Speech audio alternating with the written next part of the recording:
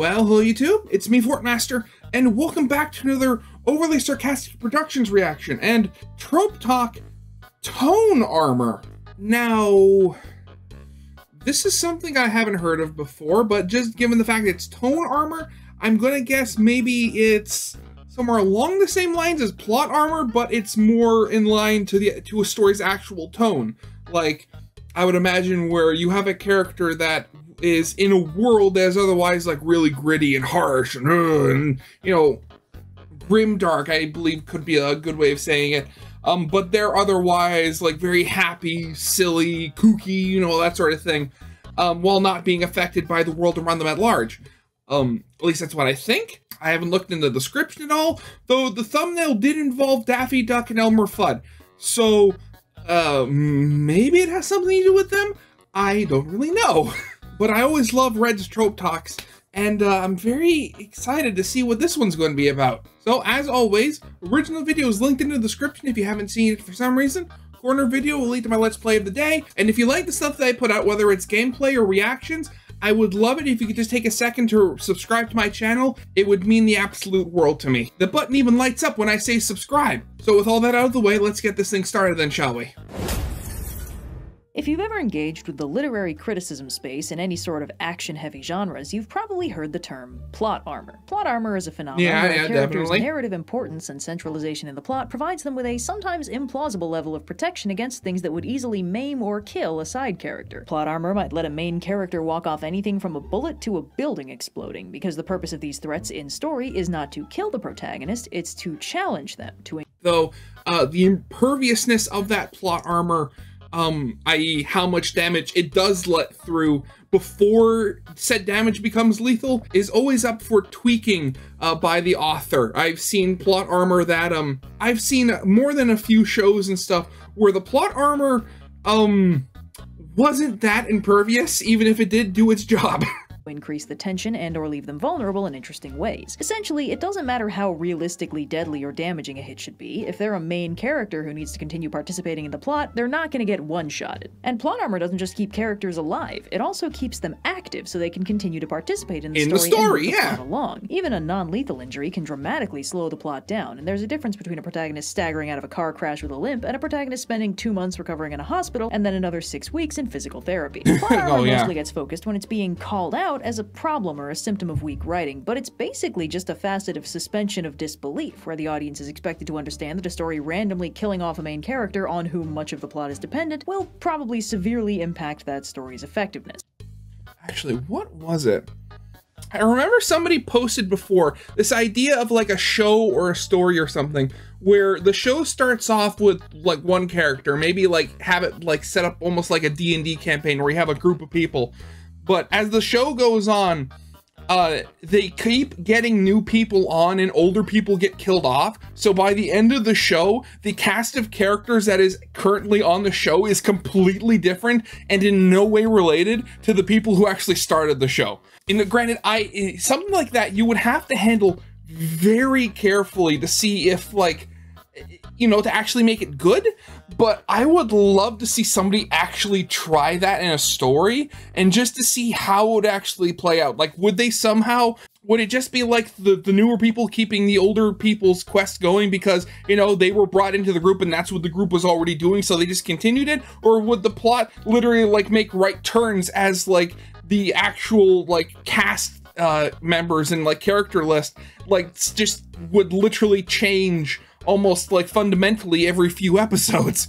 When we suspend our disbelief, we accept that sometimes the story makes the plot better by doing things that don't 100% make sense. But plot armor isn't the only factor that shapes how resilient the characters are. After all, plot armor is for important characters only, and does absolutely nothing to protect side characters, background extras, a main character's beloved extended family, etc. But even without the protection of plot armor, background characters in one story might walk off the kind of damage that would have fully exploded them in another. In one story, it might be unthinkable to ever see visible blood, while in another, it might be impossible for a character to get through a grocery trip without getting doused in 3 pints of the stuff. This is a phenomenon that That's I've taken just to sad. calling tone armor. Through every genre and every form of media, every story sets a tone. Now, tone is a deceptively massive concept influenced by a ton of factors, and because it's basically another word for vibes, we're not going to be able to nail down a rigid set of rules for defining it. You know, for some reason, I feel like this video would be a lot different if the title was called Vibe Armor. It's shaped by the feel of the dialogue, the emotional range of the characters, the density of jokes, the musical score, the ambient lighting and color grading, the statements it makes on human nature, the character choices it rewards or punishes. The tone of the story is the sum of a massive number of parts. In a way, it's kind of like the temperature of a room. A lot of factors are influencing it, but you're basically only going to notice it if it makes you uncomfortable or if it's changing rapidly. And the thing is, the tone of a story does fluctuate, sometimes significantly. Some stories get progressively more mature and dark over time. Dragon Some Ball, go from right. episodic, disconnected adventures to overarching grand-scale threats. Many games let their narrative stakes escalate alongside the protagonist's power scale. Oh Some God, shows yeah. have notably dark episodes that are memorably scarring, and there's a whole set of tropes based around a story hitting unexpectedly hard by taking a turn that's outside the current scope of the expected. Wait, Cerberus syndrome? When a story starts out light and gets serious, Knights of Cerberus, characters whose introduction heralds a dark tone shift. Cerberus callback. Something light and funny is referenced in a new unhappy context. Cerberus retcon. Something we thought was light and funny is retcon to be tragic. Oh, okay, yeah. So basically the entirety of like a lot of cartoons from like 2010s to onward. So like Adventure Time, Steven Universe, Gravity Falls? Would Gravity Falls fall under that umbrella? Because no, I mean they set up in the very first episode like the books and the weird authors and stuff like that. And also, you know, Uncle Stan going in the basement behind like the vending machine. Huh. Oh, and then also there was Owl House as well. That's a newer version of that. And I'd have to commit more time to see if I could remember any other shows, because those are like the ones that initially come to mind for me. Tone. If you want to look into some of those tropes, a lot of them are bundled under the Cerberus syndrome umbrella, which describes stories that establish a relatively lighthearted tone and then take an unexpected turn into extremely dark directions. It's rare for stories to go the other way, except in the sense that dark stories can have happy endings, but I'm sure it's happened somewhere. The thing is, deviating from a story's established tone is a powerful tool. If a story never shows blood, even a single visible drop can be immensely impactful. But in order to get the power of breaking those rules, the rules need to be solidly established first. And with something as vibes-based as tone, those rules are set down subtly. The tone of the story gives the audience an expected range of what kinds of things can or can't happen. Of course, that moves around. From good will always triumph in the end and heroic intentions will be rewarded because this is a story about good people being vindicated, to just whether or not characters can swear more than once a movie. The tone of a story is kind of a soft-edged probability map of what kinds of things can be expected to happen in the story versus what kinds of things are quite unlikely. In classic heroic fantasy, the tone makes things like good guys win in the end fairly likely, and protagonist randomly takes an arrow to the face halfway through rather unlikely. In a zombie apocalypse, the tone makes a happy ending for all main characters catastrophically unlikely, but it's also pretty unlikely that the main character is gonna die to anything other than a zombie bite, since the tone typically centralizes that as the core of the underlying horror, and anything else would be almost a letdown. Although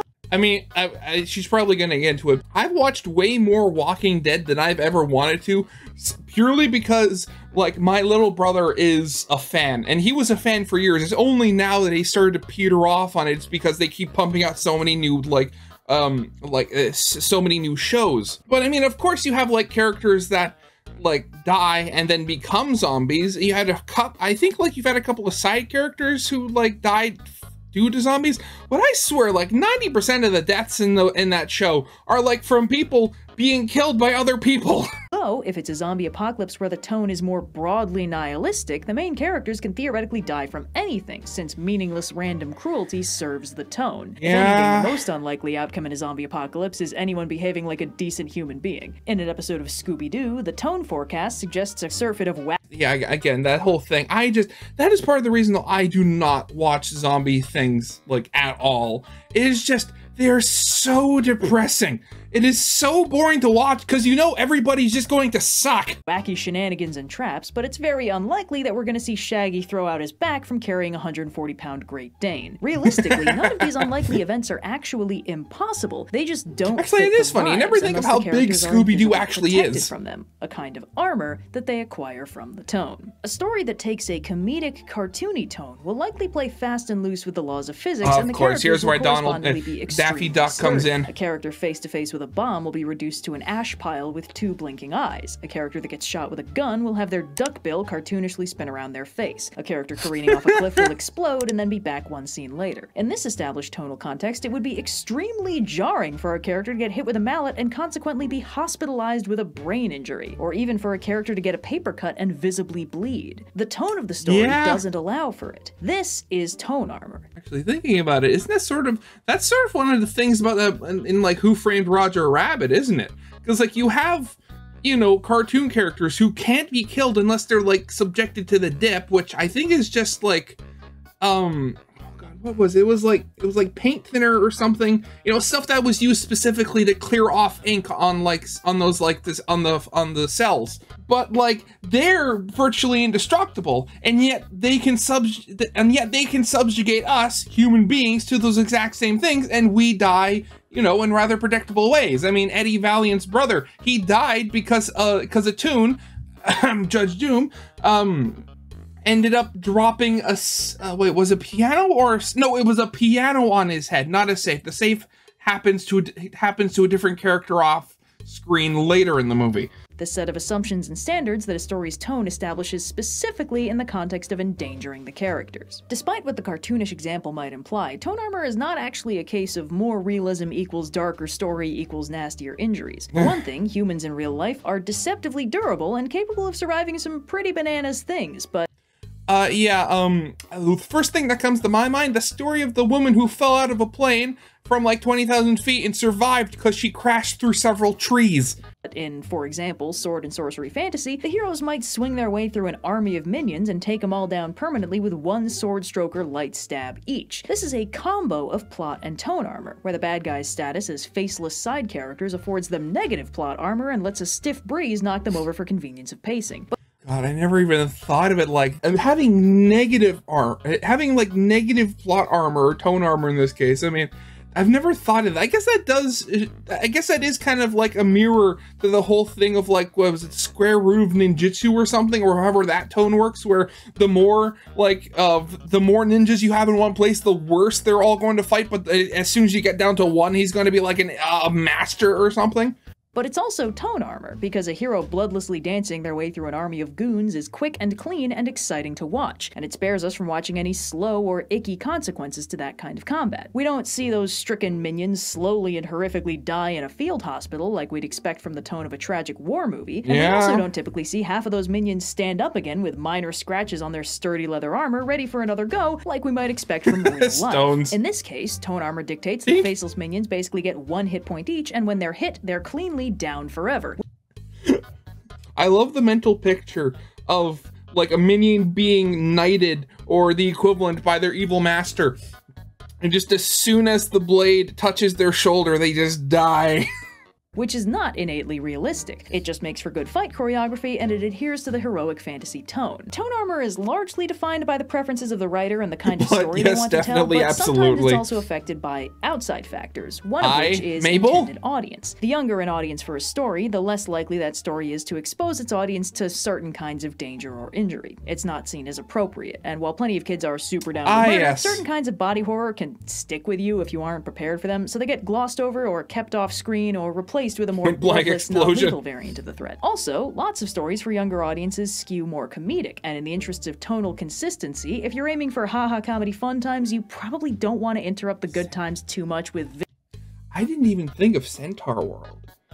Though granted, that's because I didn't really watch it, because I didn't really get into it.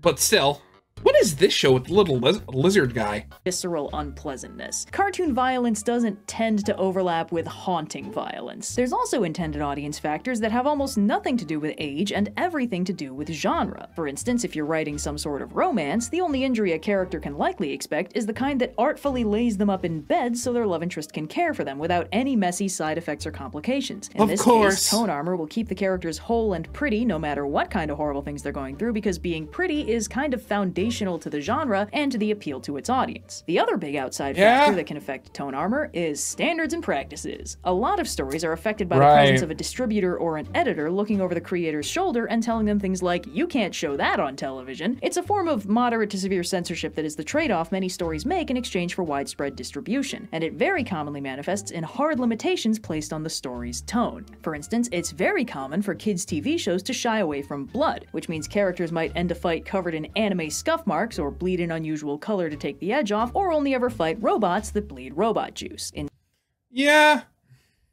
some cases, standards and practices might shy away from acknowledging death at all. This was weirdly common in 90s to 2000s anime dubs that had to take the source material and make it appropriate for an American Saturday morning time slot, which led to things like Yu-Gi-Oh's Shadow Realm, which I was literally just about to say that. The Shadow Realm. Oh, God, I remember that. Exists in the original, but gets much less screen time, because pretty much any time a character is in danger of being sent to the Shadow Realm in the dub, it's because the actual stakes were death. Death is not okay, but a horrifying death like hell dimension is totes kid-friendly. Yeah, of course. Yeah, that makes total sense, doesn't it? Like, yes, that's objectively hilarious logic, but it's a form of tone armor that has a legitimate impact on how the story feels. Replacing buzzsaws with dark energy discs that send you to the Shadow Realm if they touch you is very funny and very stupid, and I feel so bad for the team that had to paint over all those buzzsaws and also erase my Valentine's cleavage in every shot, but it establishes boundaries on the story. Oh God, the cleavage censorship. Why? Story's tone that the standards and practices people thought were more in line with a Saturday morning time slot for kids. The lower bound on the tone is having your soul sent to a nightmare dimension where you would probably not have a good time but could potentially be rescued. It is not having your legs sliced off by a saw trap. Considerations like this are all in service to keeping the tone light, although some forms of censorship backfire and they frequently diminish the impact of parts of the story that are actually supposed to be notably dark. I don't want to keep beating up on Yu-Gi-Oh, but Season 4, the evil bikers from Atlantis and objectively the best season, featured villain characters with backstories like entire family died in a shipwreck, and war orphan with dead little brother. And the dub kinda had to work overtime to change those to dude who got shipwrecked all by himself and turned his back on his family, and little brother got kidnapped by a tank. Which makes the part at the end where they're heartwarmingly reunited with the ghosts of their dead families kind of a giant confusing plot hole. When a writer wants to write a story with deadly stakes, but is forced to adhere to a tone armor paradigm that refuses to even acknowledge the existence of death, the story can suffer, and the characters might end up getting threatened with something that's even worse, but technically PG. Tone armor is an invisible paradigm established. Oh, North American censorship. That's, technically worse, but still PG. That's just, you know, that's the whole theme of it, isn't it? As long as the blood isn't red. Established by a story that quietly teaches the audience what level of danger and brutality they can expect from the story. Most of the time, you will only think about tone armor when you see it break. And tone armor can break. In fact, breaking tone armor is one of the easiest ways to gut punch the audience, because it hits them in a way they didn't realize they could be hit. One of the most common and powerful ways tone armor can be broken is probably pretty obvious, because it's also a break in plot character armor, death, killing a main character. Before a main character dies, the tone of the story passively indicates that this is impossible. Main characters are protected from danger by plot armor and general narrative importance. Death might not even be a concept in this story, except as a vague implied threat if the heroes fail to save the day, which they won't. And then something happens. Maybe they hit a season finale and have to do a boss rush to get to the final battle, and the big guy takes a hit and doesn't get back up. Maybe the new bad guy is such bad news that they straight up murder someone just to prove they can. Maybe the power-up that always saves the day gets cut off mid-theme music when the hero gets fully backstabbed. Something happens that has never happened before, and it changes the game. When a main character is built up for the express purpose of killing them off to show the stakes, this character is called a sacrificial lion, and despite their appearance as a standard main character, most of these characters are constructed specifically to die. It's just a matter of how well the writer can conceal this fact before the point of impact. And the thing is, while this is usually used to expand the lower bound of the story's tone and make it feel like anyone can die, it doesn't usually mean that anyone can actually actually permanently die now. Because again, plot armor exists for a reason. There was this really funny trend, it was funny to me anyway, in like the early 2010s where every popular show that was hitting the market was selling itself on the premise that anyone could die. Attack on Titan, Game of Thrones, The Walking Dead. I distinctly remember all these shows getting pitched as these dark, serious stories where being the main character wouldn't save you, and that's what made it cool. And yet you have all these shows that went on for years, and then none of the main characters ever actually died. I mean, granted, Walking Dead was sort of the least of that, because, you know, a lot of characters either died or went on to other shows or whatever. We'll have a moment where someone central and important dies to prove that that's a thing that can happen. But the thing is, a story where anyone can actually die is a story where a lot of threads are going to go unresolved, which is a bad completely story. Unresolved subplots. If it leaves too many plot threads dangling, it's bad at being a story. So most of these stories end up outfitting their leads with a nice set of plot armor after a season or two, which I remember disappointing the people who'd been pitching them as dark, badass, anyone can die narratives. But like, that doesn't mean this form of breaking tone armor doesn't have an impact. It reshapes the feel of the world by proving that being central to the plot is not enough to protect a character. Before we see it happen, we don't believe it can happen. There are other ways tone armor can be broken without necessarily killing anyone. For instance, sometimes the tone of the story is secretly being carried by one character. What do you mean everything's on fire? One ridiculously overpowered protagonist who single-handedly makes the threats they deal with look easy, one very skilled and smart hero who keeps their villainous rival in check, one character who keeps the tone light. And then the story gets rid of them. Maybe they're dead, maybe they're missing, maybe they're just yeeted out of the story for a while. Whatever happens, they aren't around to help anymore, and the rest of the characters have to deal with the stakes they leave behind. It turns out this character was doing a lot to keep things manageable, and without them essentially shielding the rest of the story, the dark parts of the plot get a lot darker. They do this in the Hellsing OVAs, where Alucard is such a hilariously overpowered nightmare that in order to make the villains actually threatening, they lure him out and stick him on a boat for half the series, and while he's stuck on the boat, nearly everybody else dies when London is blitzkrieged by Nazi vampires. It's not the first time anyone dies in the show, but it's the first time the main characters end up in actual serious danger because they don't have their pocket Eldritch Abomination around to save the day. They also do this in Reboot Season 3! As if I would get through this video without highlighting the tonal downturn that defined my childhood. The first two seasons of Reboot are goofy. No. Reboot, no. Oh, I am... Oh god, I missed Reboot. Oh. No. You know, I was a bit confused when she said Reboot Season 3. I had several things going in my mind, but it all makes sense. So, of course she's gonna go into it, but my whole thing with Reboot that I am still angry about today is that the show ended on a cliffhanger. And you know what? It made it even worse. The show, well, the story, I should say, did continue in like a webcomic. But the thing is, I only found that out years later, and nowadays, I can't find that webcomic anywhere. So I refuse to find out what the ending of Reboot was by reading like a wiki or something. It shall forever be a scar on my soul. Mostly wacky episodic adventures with the occasional tonal whiplash in the form of a season finale or unusually devastating scheme from the main villains. Then at the end of Season 2, trickster Paragon protagonist Bob gets bundled into a rocket and fired into space, or rather the computer equivalent of space, the web, which is worse than space because it has Twitter in it. And without Bob, things get bad. Kid protagonist Enzo does his best to live up to his hero's example in single-handedly holding off these suddenly much bigger and scarier threats, and despite being a little kid and not a trained badass antiviral program, he holds it together decently well for a few episodes until he gets stuck in a Mortal Kombat game and loses his fucking eye in a show where the previous worst fate a hero could experience was a bad haircut. Things only get worse from there, with the kid heroes getting time-skip training montaged into grown-ups while trapped in the games, and Back Home sees the destruction of basically every iconic location from the first 2 seasons and the near total victory of the big bad. And what makes this form of tone armor breakage work most effectively is that when the vanished S.H.I.E.L.D. character returns, things start getting good again. These characters are such powerful forces that they just make things better around them, and when the heroes find them or save them or they just make it back on their own, everything starts getting better in a way that didn't seem possible when they were gone. The tone of the story follows them. When they're gone, the villains can run rampant, but when they're around, the story can have a happy ending. And honestly, this is a remarkably effective way to make an otherwise kind of basic protagonist very impactful. If their presence in the story is what keeps the other characters safe, if their absence is what makes the story dip into tonal darkness that otherwise never happens, it's a very solid way to show don't tell how truly effective they are and how much they're doing for the story. I'm sorry, my mind's just stuck on Reboot right now. And what was his name? Lorenzo? Was that the kid's name? I'm forgetting. It's been so long since I've watched that show. But anyway, after the time skip, because, you know, I am going to be going into spoilers here, but the show's how many years old, so I don't care.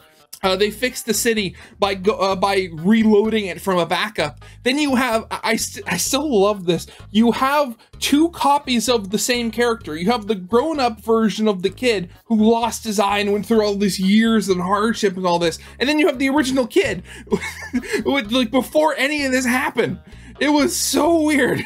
One sneaky aspect of tone armor is that a lot of stories will threaten stakes that they would never actually pay off. Theoretical worst case, yeah. In any sort of action setting where the implicit threat of main character death hangs over pretty much every combat encounter. Mission Impossible, yeah. Where the villain's machinations threaten the end of the world as we know it. And while these are theoretical elements of the tone of the world because the story acknowledges them as possibilities, unlike, for instance, stories where death is not even acknowledged as a thing that can happen, they're kind of in a state of plausibility flux. The story recognizes that they are real threats, but never actually brings them into reality, so the audience doesn't necessarily buy them as part of the tone. A superhero story will threaten the apocalypse, but the mere existence of superheroes forestalls it from ever hitting, or in the worst case scenario, lasting longer than a week. In these cases, tone armor can be cracked with temporary forays into what-if scenarios, or more commonly, in-season finales or big crossover arcs, which is usually when the threats are allowed to get more present and real, and the heroes switch from apocalypse prevention to apocalypse repair. These are odd little stakes cul-de-sacs where the story briefly gets a lot more perilous, but then snaps back to normal, establishing that the story can get that dark, but it won't stay that dark for long.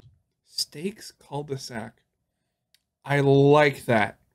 This is how you can smoothly get unexpectedly dark single episodes of otherwise mostly lighthearted stories without it being ridiculously jarring. If the level of danger experienced in the one-shot Extreme Peril arc is in line with the level of danger threatened by the rest of the story, it's not completely story-breaking, it's just pleasantly tense. And that's kind of a narrow balance to strike. Tone armor is a mostly invisible element of storytelling that I frankly have never seen anyone directly discuss, but it plays a huge role in how stories feel and what a writer can do with them without dislodging or confusing their audience. Breaking a story's established tone armor is always an impactful moment. The first time we see a character bleed or break a bone or just straight up die is the first time the story proves it's willing to go there and could potentially go there again. But breaking the tone too violently risks relinquishing the story over into the joint custody of comedy and tragedy. Thus far, we've really only talked about stories that break their tone armor in relatively small ways, going from no blood to one drop of blood, or threatening Armageddon to taste-testing Armageddon, or this character has been successfully protecting us to the character's gone and the things they were protecting us from are actually really bad. Shifts that are one step outside the established tonal range. That's because if a story breaks its own tone armor by going from 0 to 100, it's not darkly impactful,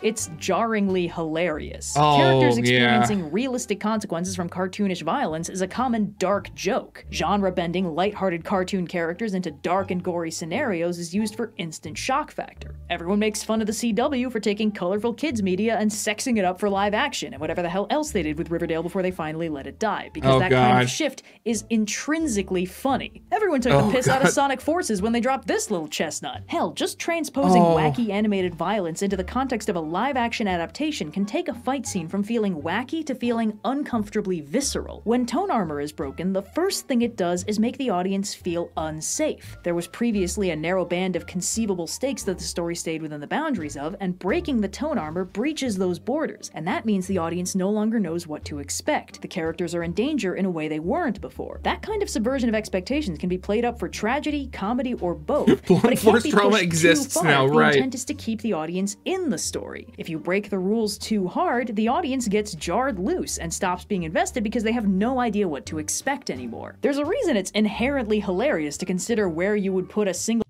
Wait, question for the class. Lord of the Rings is rated PG-13 and as such is allowed one F-bomb. Where would you put it? and it's inherently hilarious to consider where you would put a single F-bomb in the Lord of the Rings trilogy. No matter where it goes, it will never fit the tone. That's why it's funny. Trying to do it seriously would be like ice skating uphill. If you break the invisible rules that have been holding the story in shape this whole time, sometimes all the audience can do is laugh, and then disinvest, because once the punchline is over, the audience leaves. So, yeah, I'll be honest, I've done some weird trope talks. This is probably the first one where I was like, man, I hope any of this makes sense. No, trust me, it has. Putting one F-bomb in Lord of the Rings. Oh, God. I mean, I remember seeing those things, like, where would you put, like, the one F-bomb and so-and-so, but, like, I never even thought of putting it into Lord of the Rings before. I didn't even know it was technically PG-13. Oh, God. Again, this is the sort of stuff that, like, this is the reason I love watching OSP, is just because, specifically Red, is so good at putting these things, like, tropes, for lack of a better term, because, you know, that's what this series is called, but, like, putting these tropes that, you know, into words, specifically the ones that, like, we all kind of know about, but never really think about, like, you know, tone armor. Nobody's ever said anything or even called anything tone armor before this video, I'm pretty sure. So, as always, original video will be linked in the description if you haven't seen it for some reason. Corner video will lead to my Let's Play of the day. And if you've been liking the stuff that I've been putting out, whether it's a reaction or a Let's Play, I would very much like it if you could take a minute and just subscribe to my channel. It would mean the world to me. So yeah, with all that out of the way, I hope you guys liked. If you did, leave a like, subscribe if you have not, and I'll see you guys next time. Goodbye.